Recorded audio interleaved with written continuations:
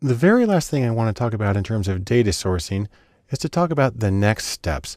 And probably the most important thing is, don't just sit there.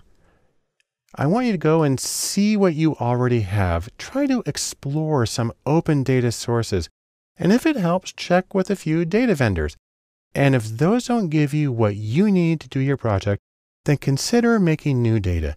Again, the idea here is get what you need and get going. Thanks for joining me, and good luck on your own projects.